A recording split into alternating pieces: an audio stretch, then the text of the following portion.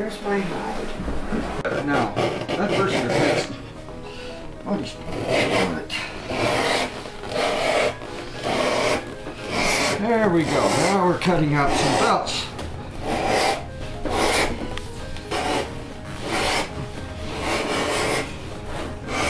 That's a nice cut.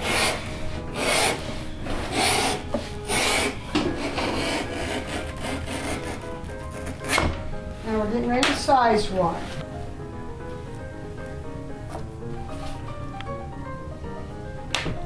Mark center hole where it's measured from. Leather seems to be in pretty good quality up to maybe about a 46-inch waist. Right?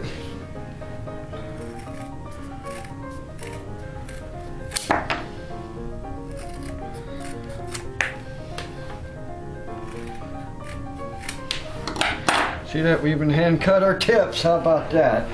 There you go. There's your tip. Now we're going to take our 46-inch belt that we sized and slightly wet it. We're going to caliper our line. Basically gives us a guideline where to follow with the tooling. And we're going to start with our custom tip.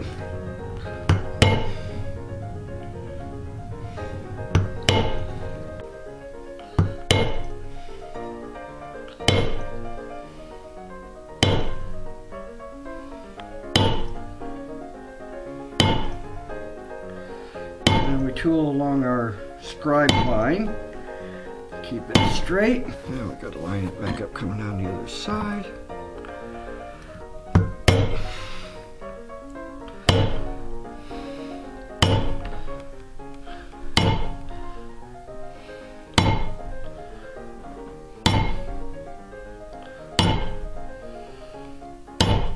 Now we're going to the next tool, which will do the stacking technique.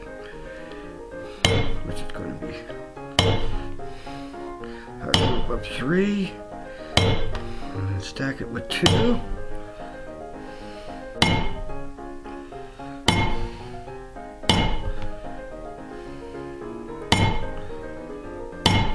Now we're just doing the same thing, opposite side. When our stacking meets up, that's what gives it the diamond effect. Just like that, there. Okay, now we're going to put in our filler tool, which we take what we call our little grass here, and just kind of give it a little filled look. And we fill all these little empty spaces that we stacked. Thank God this is a smaller, easier to stamp tool, which you can really see.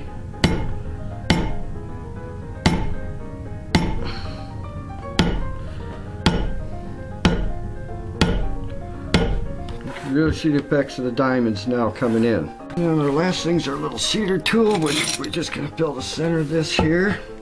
Gives it its overall finish. And we just whack one of them in there. And that's pretty much how the pattern goes. There we go. And there it is. And we take a little scrap here, we just kind of burnish the edges down so they're not so sharp.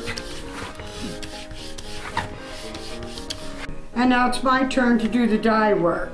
First thing I do is edges. And I just take a black dauber and we're coming down our edges. Alright, next step is the antique. I have my antique mixed up in this little mustard jar that Dusty came up with as an idea. And just rub it where the antique is going to sit in the cracks here.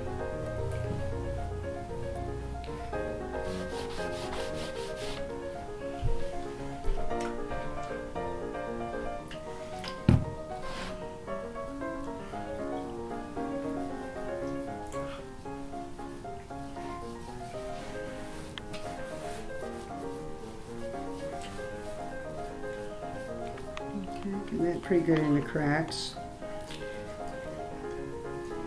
Then you're actually wiping off the excess. And over the top with my base color. The whole.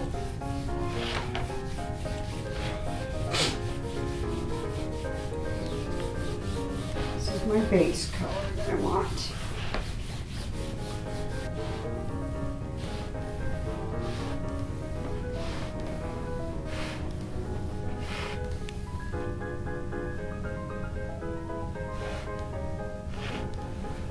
On the edge here for now.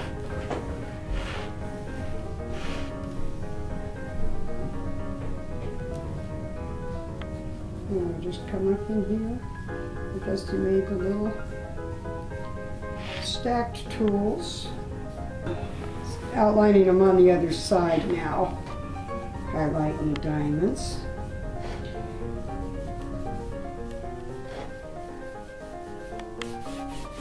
I'm rubbing a lot of the excess dye out of this rag because I'm going to just go over the diamonds like this. Just the down shade of just a little. Yes.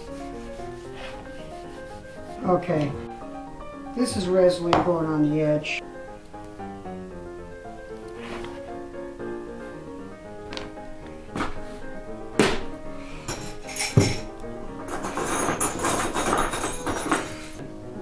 Right there. Right there. I gotta find all our size in it.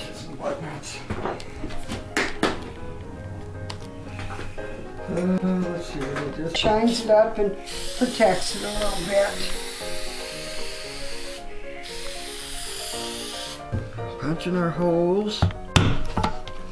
Welcome to mine. Quiet in the peanut gallery. We're going with our slot punch for our buckle prong to go through. We'll center that.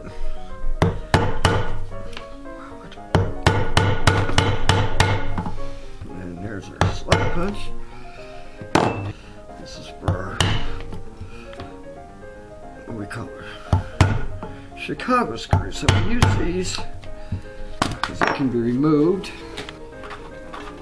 Always wet your fold so it gets a nice sharp fold. We'll measure for holes from the back so our alignment is exact.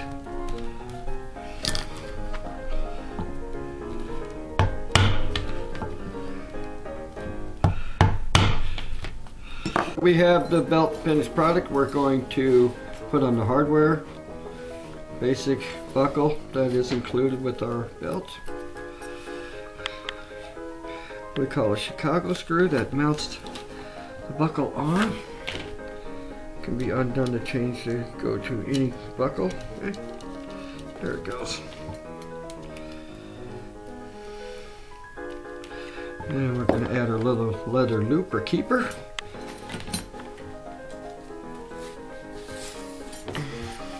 It's in between the here. Put on the last fastener.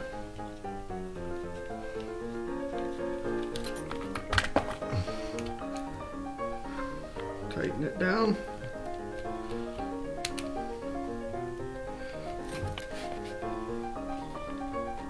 Are we good? No, keep it where it's supposed to.